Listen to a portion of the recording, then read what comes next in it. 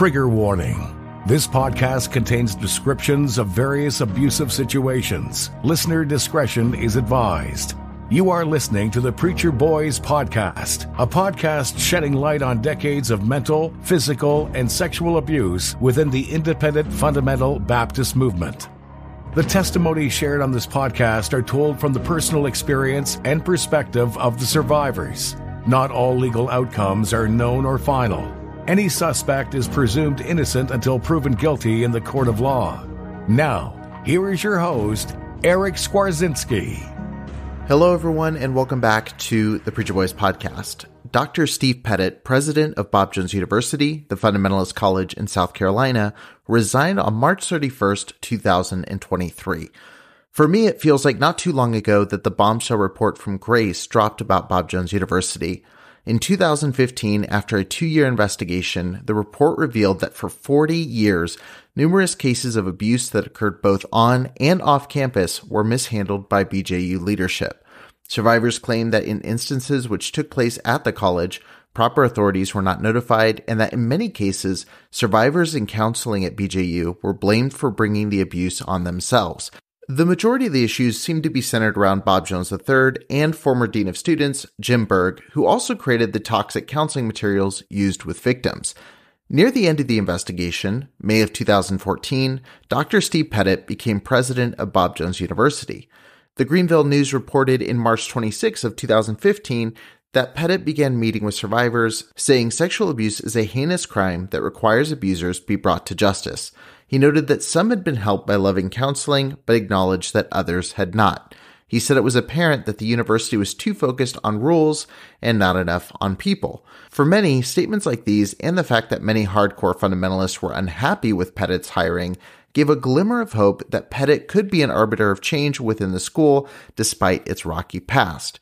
Fast forward, and on March 31st, 2023, almost 9 years since Pettit became president of BJU, he has submitted his resignation from the school. The resignation comes just days after Pettit wrote a letter which revealed several concerning issues relating to Dr. John Lewis, chairman of BJU's Board of Trustees. In the 5-page letter, which is available to read in its entirety, along with a fantastic write-up over on fitsnews.com, Pettit accused Lewis of holding off-site secret meetings without informing key university leadership. He says, quote, "Although I have repeatedly urged the chairman, both in private and before the board, to pursue unity, he's not done so, and instead has adopted a posture of secrecy and hostility toward the board and the administration.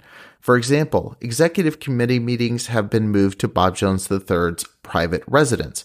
The chairman forbade trustees from telling the university's professional parliamentarian and long-standing corporate counsel about a meeting of the board that had been called in February of 2023.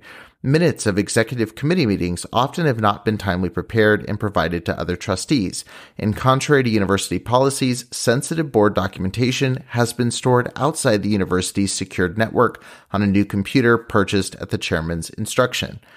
Pettit also claims that trustees were hindered or prevented from printing documents they should have had access to. Other allegations are made, including that Lewis seemed, quote, disinterested in the financial stability of the university, or that, quote, poor decisions have been repeatedly made concerning good board governance. And lastly, and maybe most concerningly, that Lewis had interfered with reporting of a sexual harassment case to the school's designated Title IX coordinator, which would be required by law. I'll read Pettit's letter verbatim here.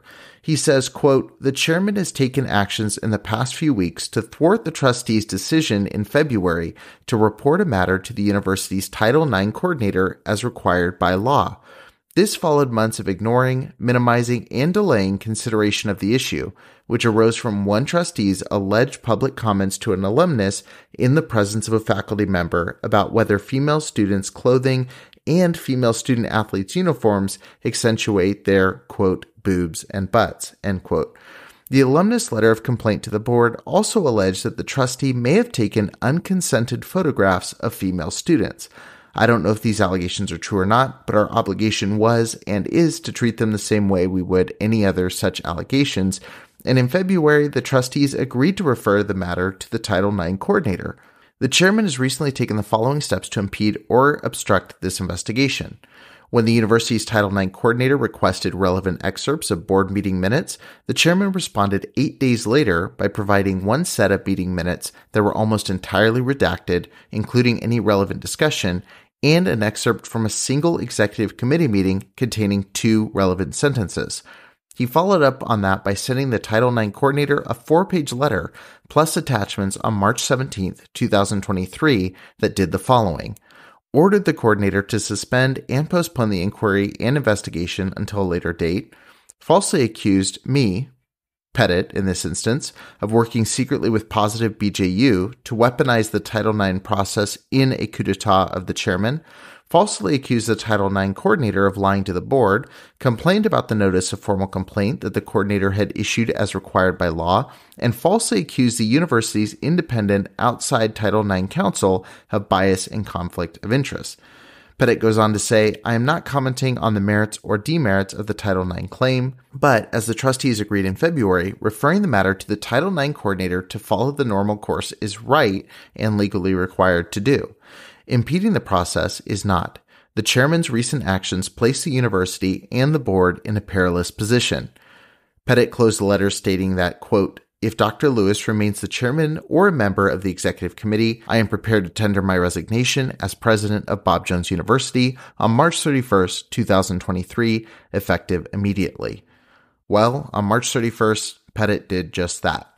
Bob Jones University released a statement saying, this afternoon, the BJU Board of Trustees regretfully accepts the resignation of Dr. Steve Pettit as president of Bob Jones University. The chair and the full board voiced overwhelming support to him, but each one of us respects his decision to resign and are deeply thankful for his years of dedicated service to the mission of BJU and its faculty, staff, and students. We wish him God's best in future endeavors. It's worth noting that no mention in the statement was made of Pettit's serious allegations against Lewis. Reading all this information, it seems Pettit, in this case, was trying to do the right thing at BJU and got pushed out for doing so. His comments regarding the Title IX reporting specifically seem to indicate that the unsafe environment reported at BJU in the early 2010s by Grace has not changed much whatsoever. And with the BJU board accepting his resignation rather than working to enact change, it doesn't seem the environment's going to be changing anytime soon. Thank you so much for listening to this episode of the Preacher Boys podcast. I'll see you in the next episode. Thank you for listening to the Preacher Boys podcast. If you appreciated the content on the show, please leave a review on iTunes and don't forget to connect with us on Facebook, Instagram, or Twitter with the handle @PreacherBoysDoc.